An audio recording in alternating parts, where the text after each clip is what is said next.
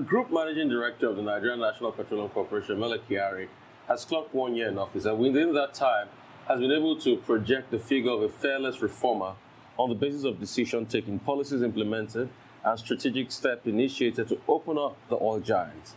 For instance, for the first time in a very long time, under the stewardship of Mr. Kyari, this year released the report of an internal audit, and by doing so demonstrated the proposed unbundling process could actually be possible. For a better understanding of this reform in the past 1 year, Whistler.ng, an online news site, has published an expose titled Reforming the Giant. And joining us from Arise Abuja studio to have a comprehensive conversation about this is Emmanuel Ogbeche, journalist and editor-at-large, Whistler.ng. Mr. Ogbeche is also the chairman, Nigerian Union of Journalists, Federal Capital Territory Chapter. Welcome to the program this morning. Good morning, Emmanuel. Good morning, Emmanuel. Thank you very much. All right, it's a pleasure talking to you this morning. I just want to start from a very important point. For the first time in a long time, we saw the books of the NNPC, another giant stride. May I call it revolutionary stride, by Mele Kyari there. Because that case looks like a hot potato. For quite some while, nobody wants to publish the reports of the NNPC and the like. So what's your take about this? Well, you remember when Mele Kyari assumed office in July last year, he did promise some reforms, and one of which was transparency. That was why Operation White was launched by the NNPC. And to keep to his pledge that reforms will be brought to the oil giant, we saw the release of the audited report after over 4 decades. That speaks to the issues, because when you look at the financial statement or the audited report that was released, you begin to imagine the sort of rot and the sort of losses that were being incurred by past GMDs. This is not to take away from what strides they achieved during their time, but the issue of transparency and accountability is key. And it's been lacking all these years. And for us to have seen that a refinery was running at a loss and incurring expenditure of over 65 billion tells you how much we needed this reform. So far so good. One has to give a pat on the back to Mele Kyari for what he has been able to achieve within 1 year, especially because industry watchers, stakeholders are all applauding this singular feat. If other NNPC GMDs have been doing this, one will expect that there will be greater measure of transparency, that Nigeria will not have suffered so much losses it has incurred over the years. If just one, and there was an expenditure by Kaduna Refinery of 65 billion and did not make a dime, that tells you if the rest of the years are to be released, what will come out of it. It is just unimaginable.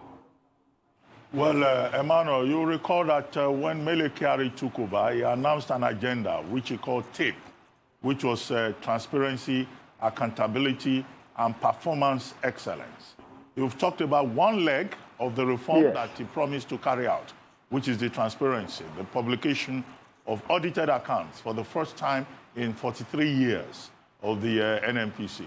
Could you comment on other aspects of the reform that he has carried out? And I understand you had a publication called Reforming the Giant.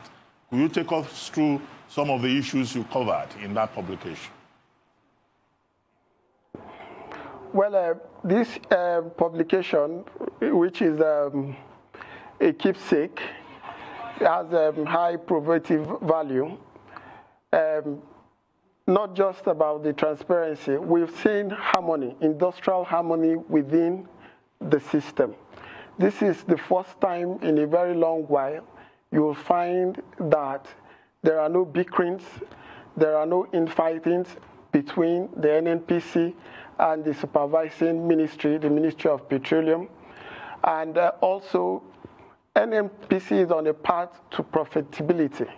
The downstream sector is competing favorably with other segments, other independent marketers, other producers of lubricants.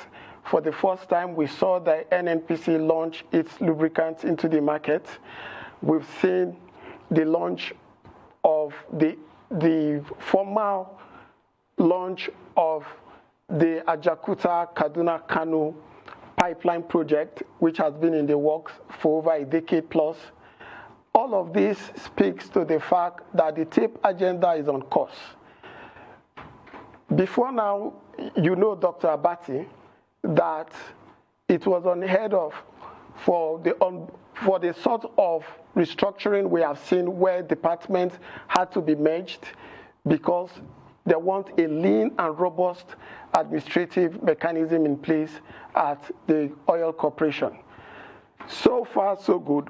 One can only say that Mele Kyari has his eyes focused. Yes, critics will say this is just 1 year, but 1 year speaks to the fact that he's keeping to his pledge that reforms will be implemented, and that is exactly what he's doing. What this publication did was not just to x-ray what the NNPC does. It also looked at other government policies because we spoke to a whole number of government functionaries, including the Secretary to the Government of the Federation. We spoke to the Minister of Justice. We spoke to the Minister of Mines and Steel, and all chief operating officers and a few managers within the NNPC structure. Well, Emmanuel, well, okay, good work there, but where is this publication available? Is it available on your site or it's available in bookshops? Because oftentimes we just see these publications on television. For the benefit of persons who would like to have copies or access the publication, where can we get it? We clearly understand those challenges. What we intend doing is that we will ensure that all ministries, departments, agencies, commissions, and diplomatic commissions and embassies here in Nigeria get copies of this. We are yet to upload the copy onto our site because we want a formal presentation. After that, we are going to make it available on our site. But the most instructive part of it is that the publication is free, and we will ensure that we deliver as much as possible to state governments as well. So we want to assure Nigerians that this publication will be available to them because it is at no cost. Thank you. Now, it's refreshing to hear a GMD of NNPC share the bemusement that most Nigerians feel about our moribund refineries. Usually what we get is some kind of sphinx-like silence on this glaring fluorescent pink elephant in the room. Either that or weak excuses as to why this sector is being so badly mismanaged. But Mele Kyari has addressed it and talked about past failures, a lack of proper strategy, poor advisory, and now has said there's a clear strategy and a target to get the refineries working. Can you shed some light on that in view of the fact that I'm sure you saw this SDN report that Nigeria imports low-quality, dirty fuel, which really should not be the case? Yes, that report has left a lot of us worried. When I saw that report, I just imagined that it would be better for me to buy from an illegal refinery in the Niger Delta rather than patronize the filling stations. But that said, going back to the agenda, he said he did promise that the refineries will come on stream during the life of this administration. Unfortunately, he came in barely 4 years to the end of this government after having spent, the government has spent 5 years in power. But if we were to assess him by the strides he has made thus far, one would be confident that if not all the refineries are back on stream by 2023, we should at least have 2 to 3 of the 4 refineries working. And I know that there are already talks on how to revamp the refineries and probably bring in private hands to also assist government in delivering in this direction. Right. Let's talk about something too that has endeared a lot of people to Mele Kyari, and picking up from what Dr. Abati talked about. Number one, transparency. Transparency in terms of, you know, product pricing, bringing products in, and the likes. With the NNPC. I mean, what do you have to say about that? Because, I mean, for the first time in a long time, we have enjoyed reduced price of petrol. It was in tandem with international reality, although some people will say it could have been lower than that. But these are some wins. I think the last time I hear that, that's when I saw a reduction in pump price was during the time of Umar Musa Aradua. Since then, we've never seen one. Well, the NNPC wants to work with market realities, and but until the refineries are properly fixed, we just have to do with what is on ground by allowing government sometimes to determine so that marketers don't run away with Nigerians.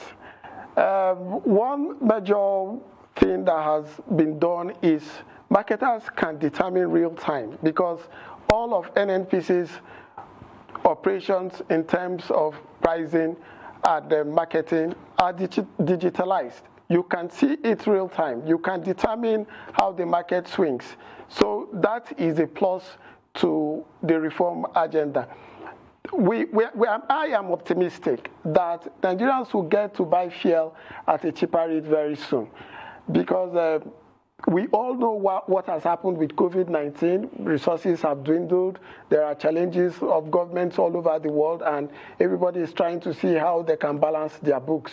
So it is not as if government is unmindful, the NNPC in particular is unmindful of the concerns you've pointed out.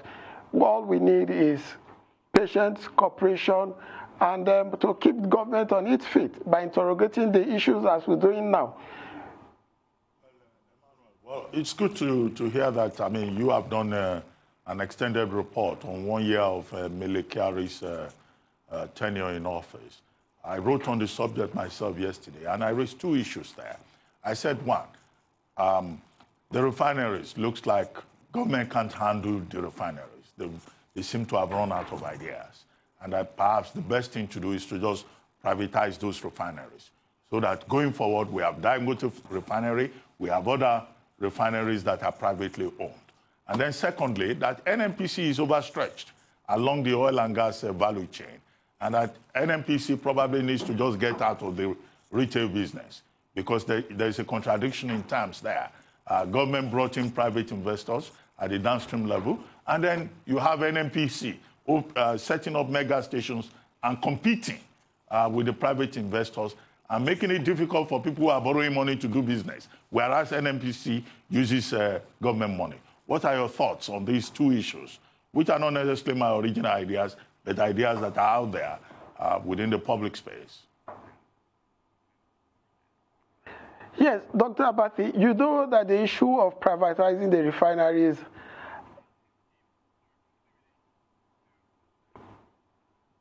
Hello? Yes, Dr. Abati, you know that the issue of the refineries is a very touchy one. People make political capital out of that. You need to gain the confidence of Nigerians before you proceed to the issue of privatization. And thus far, one will be optimistic that Nigerians are being confident that this government is being honest and transparent in its dealings with how the refineries, if eventually they are going to be privatized. Because if you do not have the buy-in of Nigerians, you cannot simply delve into the issue of privatizing those. I agree completely with you that government needs to diversify its holdings in the oil business, but you know that oil is the lifeline of this country. So if you leave it into the hands of private individuals wholly, Nigerians will pay a heavy price for that. And that is not what I know you want us to do. On the issue of NNPC being involved in the downstream sector, now, people have always made the argument that government cannot run a business. But we have seen with the Nigerian liquefied natural gas that government can actually be involved in business, and that is profitable. Look at the final investment decision on Train 7. That is going to bring in over 20 billion, over 40,000 jobs. And if you say NNPC is taking on too much because it's in the downstream sector and opening retail, let's be competitive. Let the private individuals compete with what is obtainable.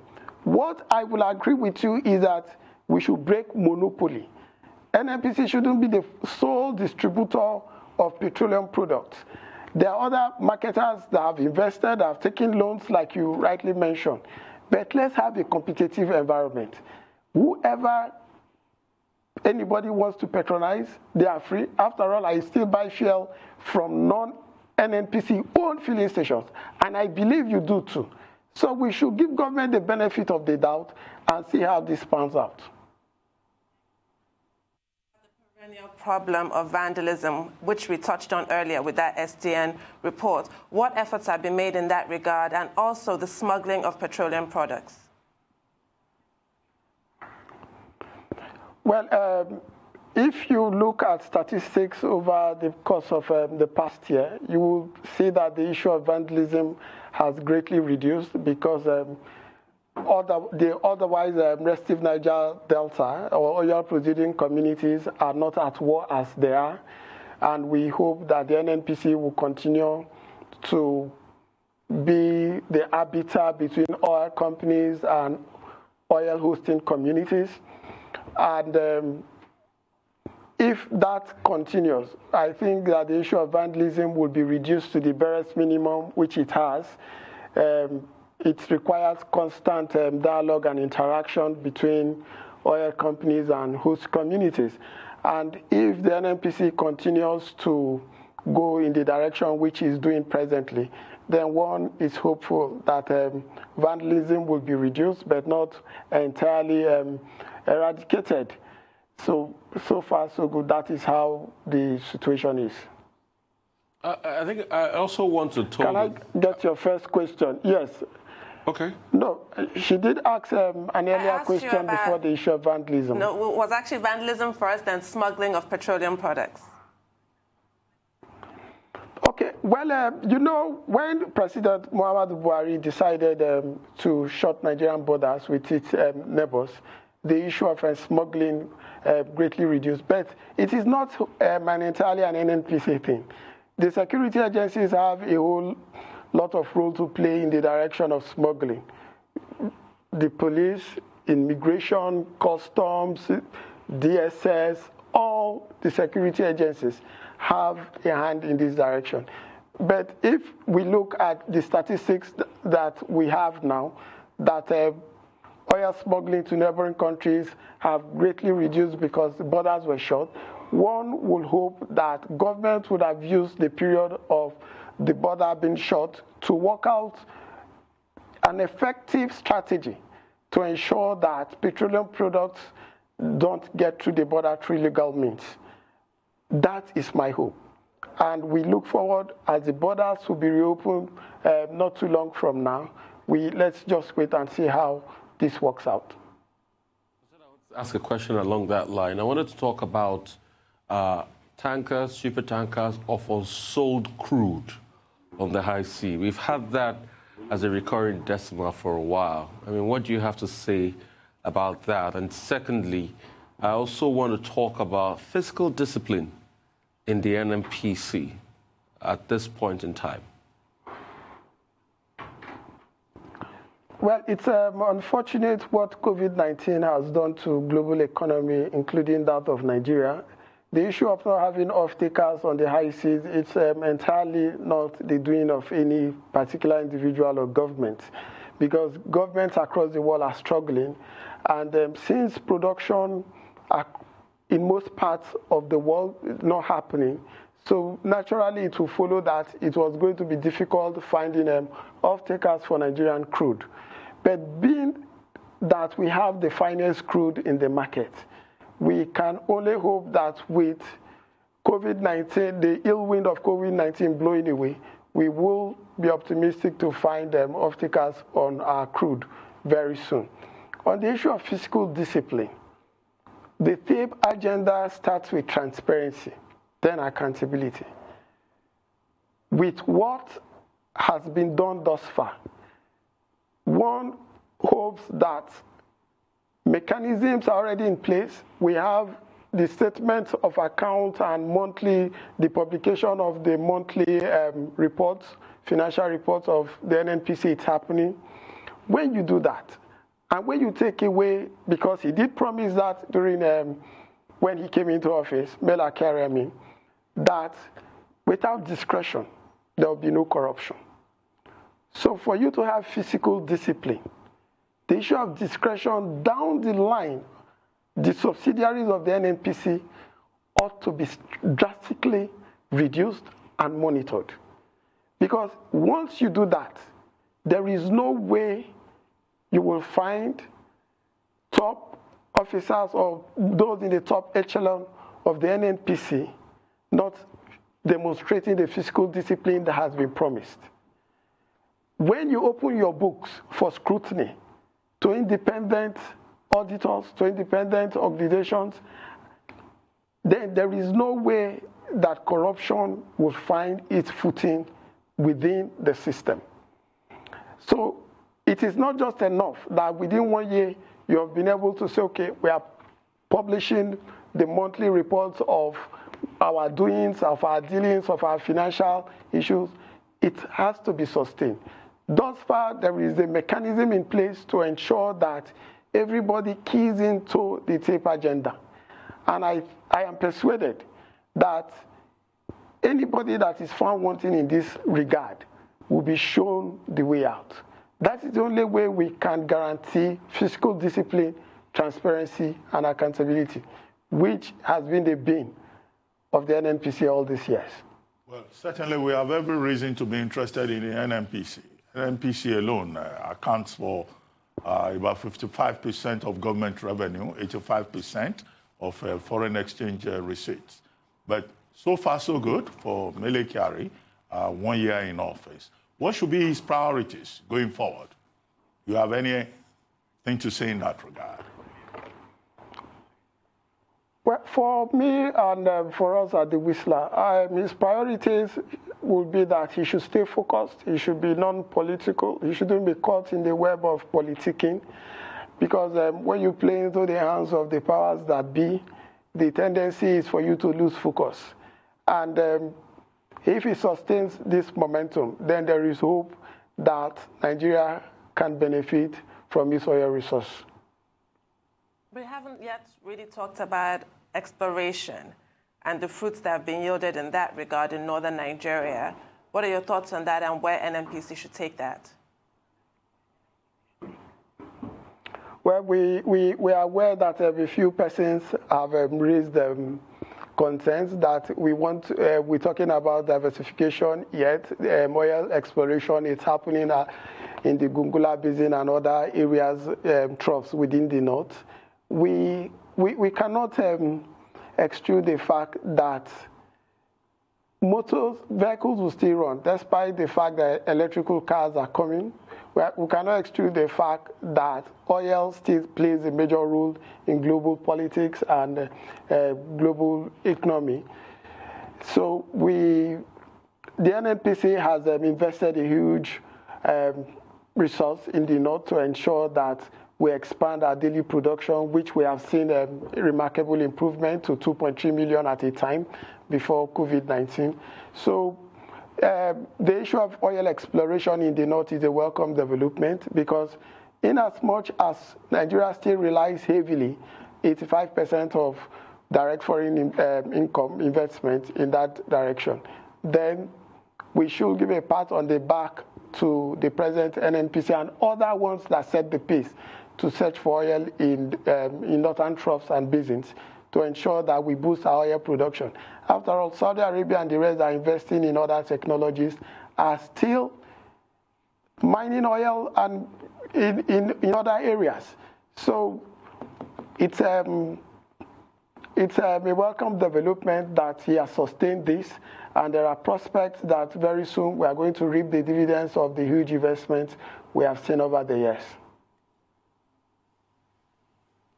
All right. Just quickly and very briefly on this, I'd like to talk about, the entirety of the NNPC itself as regards staff, remuneration, and salaries. What's your take on that? I mean, there's been this talk about a lot of people not doing things that are great, that are earning big fat salaries in the NNPC.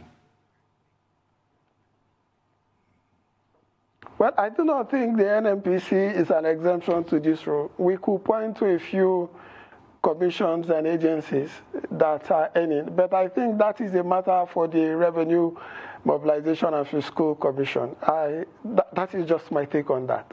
Well, thank you very much, Emmanuel Ogbeche, for joining us this morning on The Morning Show.